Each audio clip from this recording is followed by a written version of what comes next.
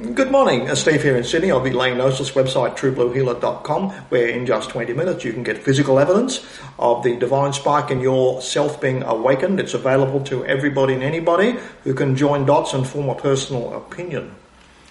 That's a proviso. You've got to have enough brains to join dots and form your own opinion, independent of being told by anybody else. Okay, you've got to be able to follow an evidence trail. Now, the majority of people with common sense, common people can do this, but political extremists can't. Okay, people who are angry can't do it either. So that lets in normally intelligent people to do layman's gnosis and get physical evidence in just 20 minutes.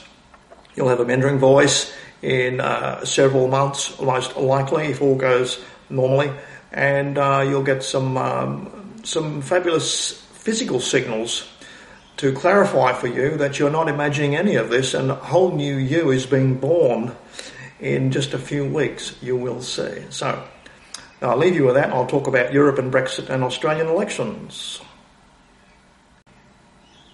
The victory of the British common people scoring, decapitating their own political parties by going against the superior elites, the academic elites, and saying, we don't want any of you people. We want someone who can lead us out of the EU.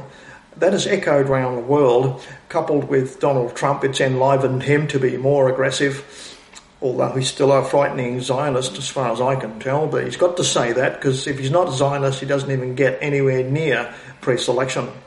So I'm hoping he can be a little bit English, a little bit Anglo, because he's not theoretically a Jew, but he lives with, he's got a Jewish campaign manager, for example. So, and that's how he got his fortune, by working with Jews. So I hope he's got some humanity left in him, and he's not just telling people what they want to hear. But what he's been saying, and the message of the BREXIT common people in England, has enlivened Australians to go against the established elites here. We just had an overnight election, and we have a minority government forced upon us by lots of splinter parties being supported, like the Australian Sex Party, that sort of thing, which now controls, it would seem, the upper house.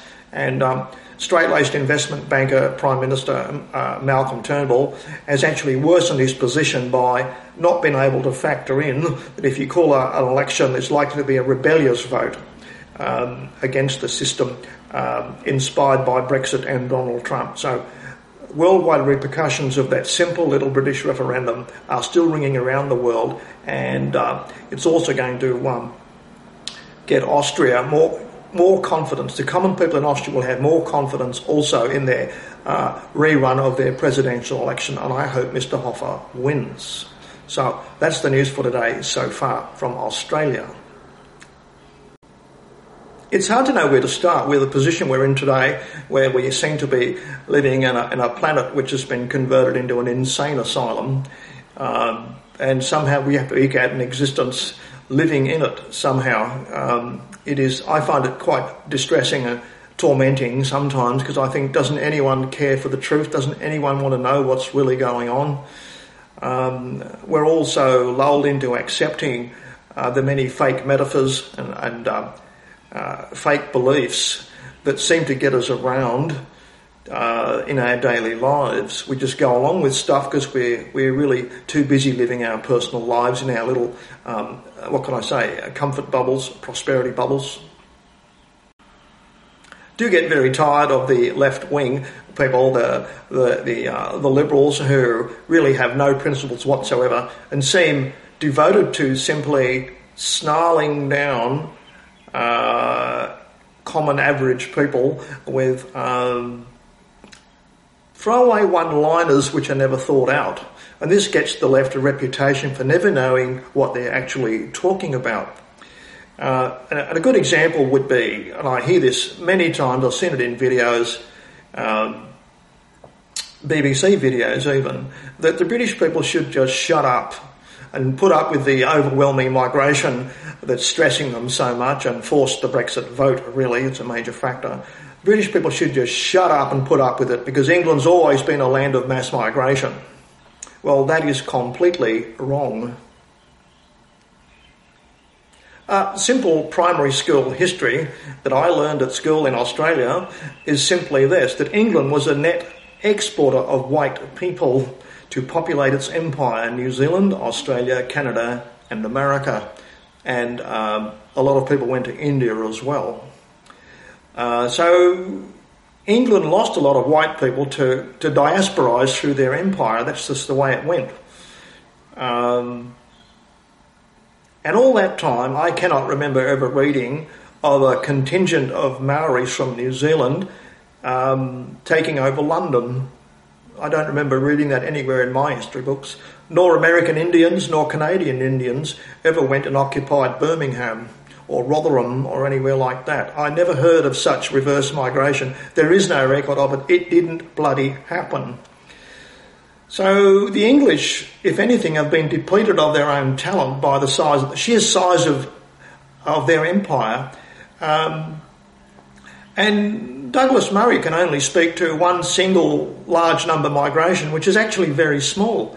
50,000 French Huguenots who were persecuted for religious reasons, and that was over hundreds of years. So it really is not a country of mass migration. It's a net exporter of white people all over the world, which has really spread Western values and Western influence all over the goddamn planet.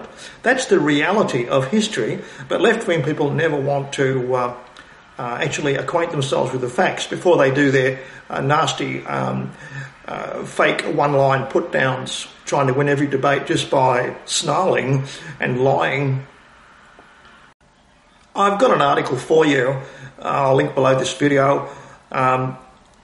First of all, I'll warn you, it is a controlled opposition site.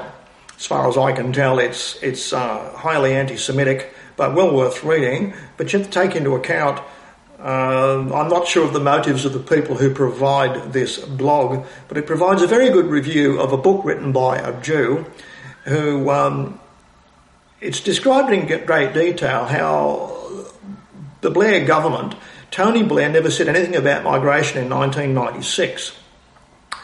But the Zionists that own and operate the Labour Party appointed their own ministers. They told Blair what to do. We're paying you good money, we purchased you, you'll do what we tell you. They appointed a Jewish immigration minister who was, first thing she said was, when she stepped into the immigration department in Britain, was, there's too many white faces in this immigration department. Just too many white faces. What the hell's going on here? She wanted to see black faces, non-English faces in the British immigration department. And she later said, it's quoted in the book, it's a good article to read, that her entire political operation was based completely on Judaism, that is Talmudic Judaism. Okay, her own personal religious agenda was her whole operation. She had no allegiance to British politicians or the British government at all, and she was going to pursue the Jewish Talmudic agenda that she'd been put there to do. And she started off bringing in 5 times more migrants as they were actually admitting to. So they'd admit to 150,000 migrants coming in, when in fact there were 800 and 900,000 coming in per year. So it's difficult to get real figures because the deliberate lying inside the bureaucracy from day one since 1996 when Blair came to power. The name of this blog is The Occidental Observer, and it's written by some very bright people. Many of them are Englishmen. They're a good read, but you have to be cautious about this, and I'll explain why you've got to be careful of information supplied to you over the internet, because almost everything seems to be controlled opposition, and there's considerable value in controlled opposition. I can explain it to you. There is a trick used by therapists, psychiatrists, psychologists, social workers, etc., and it's called the empathic response. And what you do is a person starts talking, they've come to you with a problem, and whatever they say, you never condemn it. You simply echo what they said back to them. So, for example, if they say something like,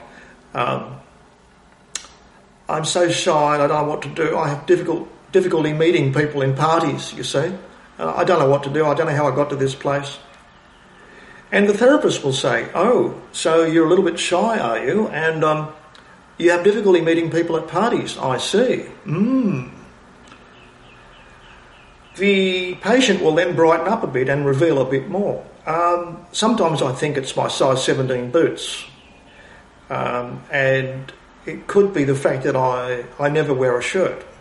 And that's maybe why I can't hook up with girls at parties.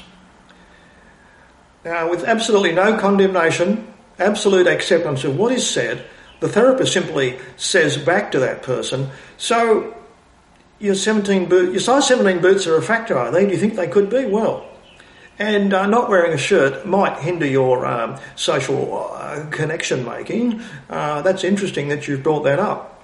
Tell people they're interesting, you see.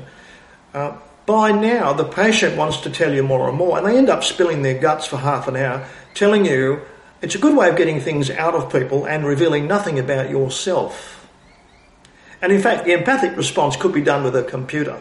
You just turn a person's statement around and confirm what they're telling you. So you never condemn anything they say. This is called the empathic response, and it's used by therapists, psychologists, psychiatrists, social workers. Okay? That empathic response is what all these fake opposition sites are doing, such as David Icke, who tells you some thrilling stories, holds your attention, tells you what you want to hear, what you need to hear, that all your worries and concerns are shared by someone else, and suddenly you feel better that you are not alone. And you're tactfully told that you shouldn't be thinking ill of Jewish people, and that's part of the therapy that you're getting. So it's actually programming that you're not aware of. So what's happening here? Well, you're actually your worries and concerns are being salved. You're being told that someone else shares your concerns, your fears, and your uncertainties about the future, that sort of thing. And someone else is telling you exactly what you think, what you believe, and finally you've got someone who understands your personal problems. And basically they're just mirroring back to you what you want to hear. Now, that's what most controlled opposition sites seem to be doing. They're like a honeypot for dissident people who are full of anger, full of genuine concerns, I think, and you can just palm them off by telling them what they want to hear using this empathic response. So every day at all these sites you have people at the honeypot hearing the words they want to hear. And David Icke's always telling you, in the middle of all these thrilling stories, don't you dare do anything, because if you do something, that's what they want you to do. Then they will strike. Okay? So you're being programmed while you're in a very receptive state, and you want to believe everything you've been told. But David Icke certainly fits the bill as a controlled opposition site. Okay? And there's lots and lots of these. I'm trying to find a genuine opposition site that's not actually Jewish controlled, Jewish operated, Jewish owned. For example, there's one called Bare Naked Islam, and it furiously condemns everything Muslim going on. And if the coverage of the internet is now phenomenal. If a window is broken on a cathedral in Sweden, it becomes headlines on internet blogs all over the planet. So much ado, headlines are generated, angry editorials are written about a single window being broken in a Swedish cathedral.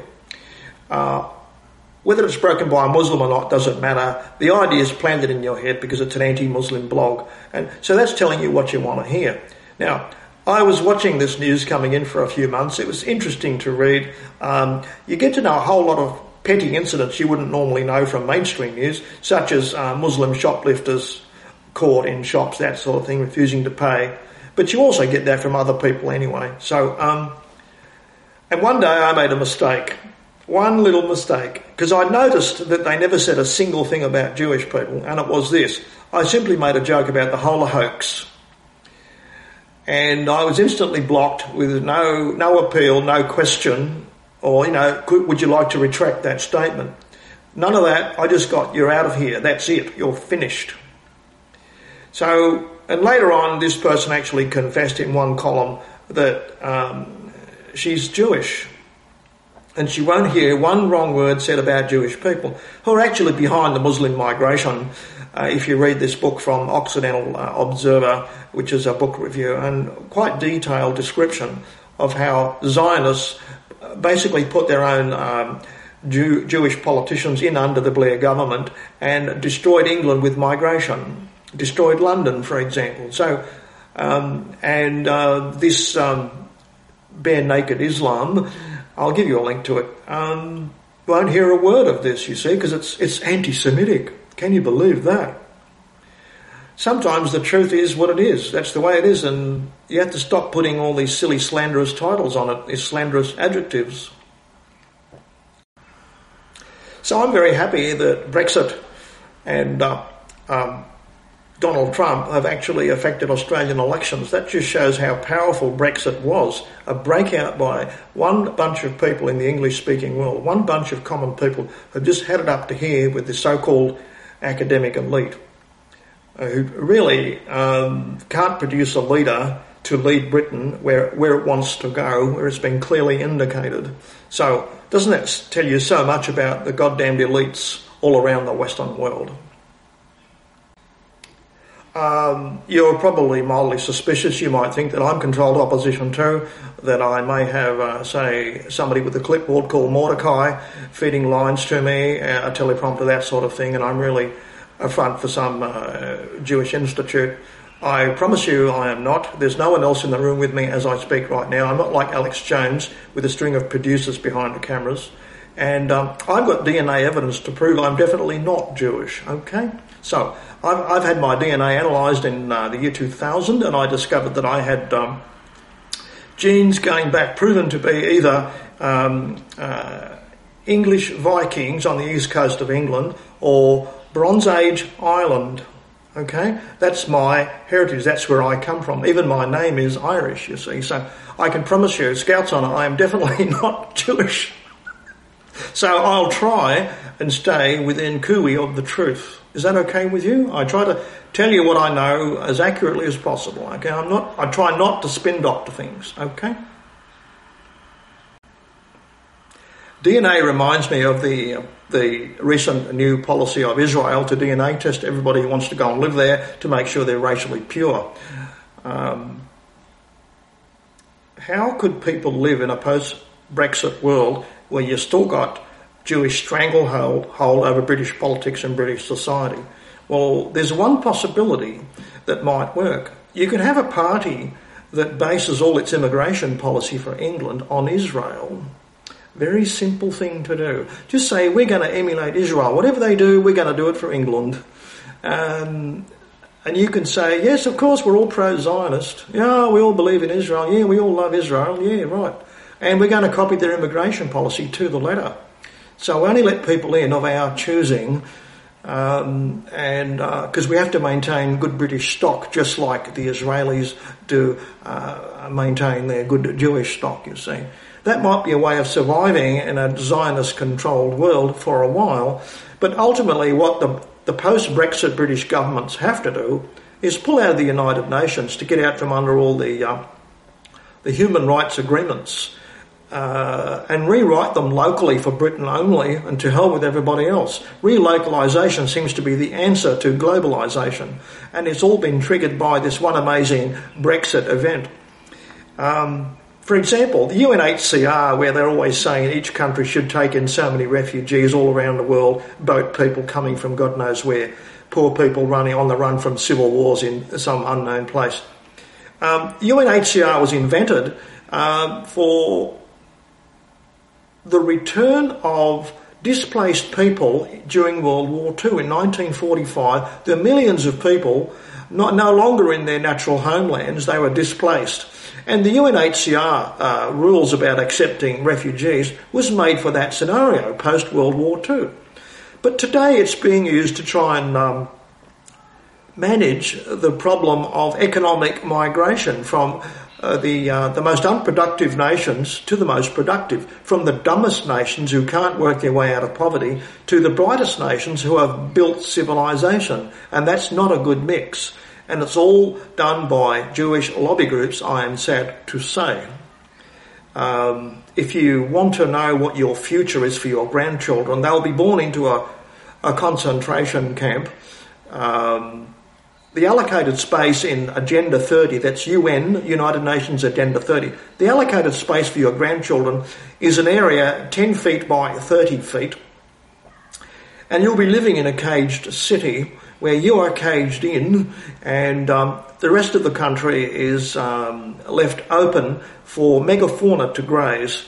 The people who wrote up Agenda 30 are Talmudic Jews, and they believe that you should be fenced away to give animals a chance, finally, because you're worth less than animals. It says so in the Talmud, okay?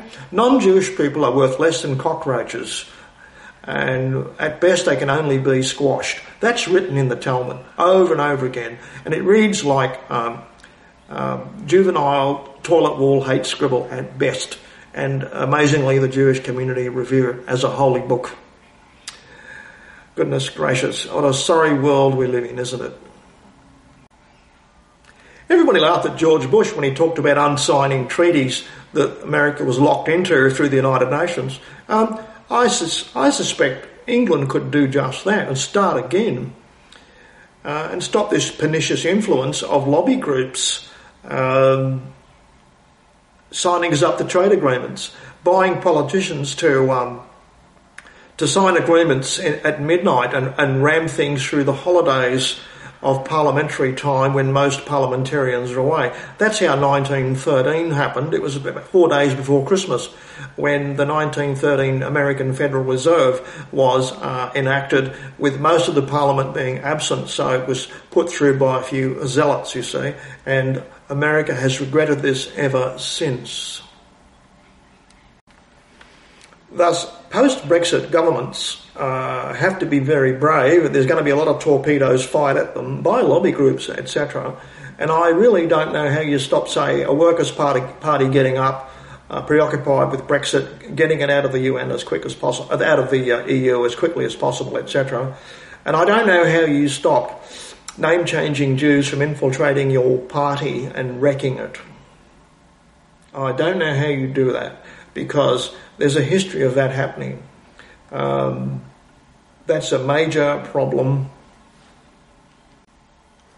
See, Jeremy Corbyn said the British Labour Party is really the product of Jewish lobbyists. It's owned and operated by them, and they just put, for the last 100 years, they put Englishmen out the front in bowler hats and umbrellas as window dressing, so you think it's an English political party. But really, it's all about Judaism and what's best for Jews that determines their policies, which is why you often have all kinds of moral cross-ups going on, because it's entirely a Jewish policy, the British Labour Party has always had. Similarly, the Conservative Party. There's BBC documentaries about this. I could link one. They form a club to make the donations, and literally large amounts of cash can be handed over in a suitcase, and that's legal, and they're not required to keep any written records of who they're giving the suitcase of cash to. That's how British politics is run, okay? BBC just made a show about it. I'll find a link for you. So what do you do with these natural conspirators, this ethnic group that have been thrown out of 103 countries that Douglas Murray will never talk about and David Icke will never talk about, and all the other opposition sites will never talk about? How do you get to be thrown out of 103 countries? Well, you know, you've really got to work hard to be treated this way by the Romans, the Germans, the French, the British, all through history. And even before the Romans, they were mistreated because of their own personal behaviours and their behaviours as a group. It was said in 500 BC that they couldn't rule themselves. They hated each other so much, there was so much robbery and brigandry going on, that they asked the Romans to govern them so that they'd have the rule of Roman law, the firmness of Roman law, and They couldn't even stand that. They actually rebelled against the Romans to overthrow them after they asked the Romans to come in to rule them because they couldn't rule themselves. So Jews don't get on even with each other, let alone other people, and they haven't changed, and they've retained this anti-society tendency through inbreeding for 2,500 years, 3,000 years. So, what do you do with a group of people like that who have been really, and they're natural conspirators today, and they generally put local people like Englishmen in bowler hats and umbrellas out the front so they look like a British political party, and they're financed and pulling the strings from behind by Jewish oligarchs. So what do you do about such a group of people? Well, I certainly think it needs discussion. And there's not many people actually discuss these situations, these problems. An obvious answer is they could all go back to Israel, that so many millions of people died to make available to them in 2 world wars.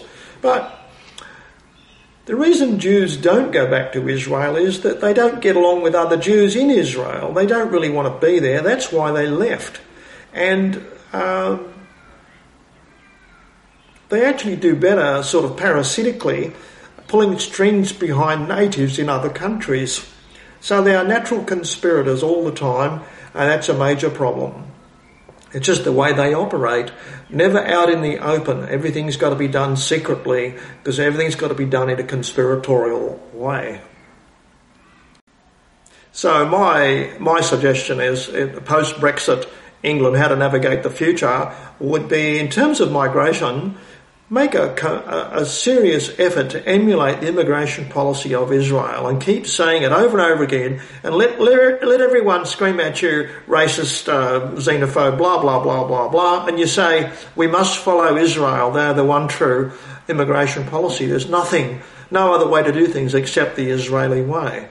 You can just keep repeating that back to all the Zionist flunkies, all the bleeding left-wing progressives who've got no principles whatsoever. And how are they going to deal with that? We're going to copy the Israeli immigration scheme to the letter and handpick people that we want. Why can't we do that? We're a free nation state, can't we? That's one way of countering all the Zionist infiltrators in any political party that any post-Brexit government is going to be full of. Maybe we could use the new idea of crowdfunding via the internet to fund parties to keep Zionists out.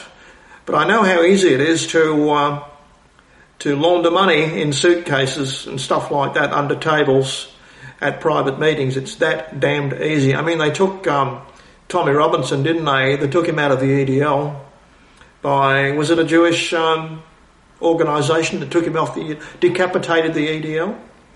Were they Jewish people behind that think tank? I suspect they were. So you've got to be ready for some casualties along the way, but I think Britain will do better by itself. And my suggestion is they simply stop paying their dues to the EU and be thrown out rather than wait for Article 50 and all that stuff. Okay, so Steve here on This is Monday in Sydney, Australia, after our hung Parliament, thanks to the Brexit vote. And I thank you very much for that. Ta-ta for now.